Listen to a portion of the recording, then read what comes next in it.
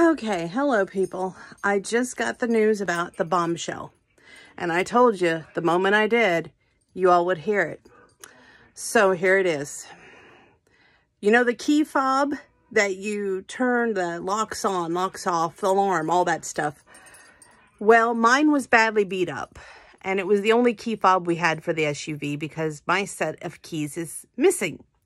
Mine's been missing for a while, but that's a long story and I don't want to get into it. So, this was the only key we had to the SUV. And all the little parts where you would push in for lock or unlock and all that stuff was punched out. And it ran the battery down. And that battery in the key fob can affect the whole car, okay? So what happened was it affected the whole car. And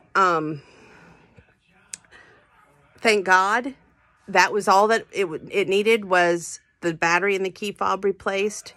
It did get an oil change. They did find some water in the oil line, but thank goodness, no dead animals was in the automobile. I thought there might have been a chance of a dead animal in the engine because I thought there was some sort of mess on top of the engine, but it turns out that was nothing to be concerned about, and they took care of it.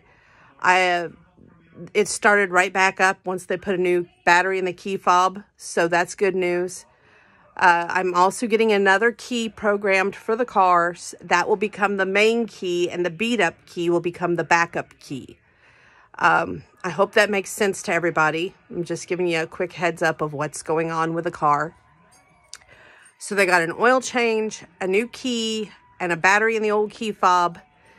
And it's ready for pickup, but I work the next 2 days.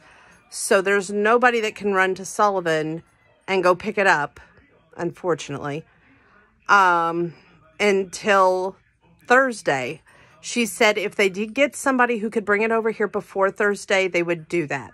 I said I would greatly appreciate it. I miss that blue bombshell. I am so grateful that I don't have to worry about making new car payments or anything like that at this time, knocking on wood. And going forward, the blue bombshell is back. Yay!